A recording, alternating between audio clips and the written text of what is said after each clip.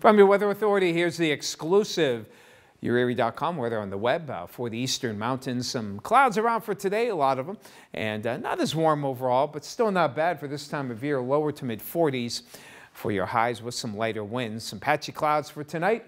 Lows in the middle to upper 20s. For tomorrow, a mixed bag. In the afternoon, we'll have some snow mixed with some rain or sleet at times, and we could get a couple of inches of accumulation for tomorrow. And Saturday, maybe some light snow around. Drier, but still pretty mild for Sunday into Monday.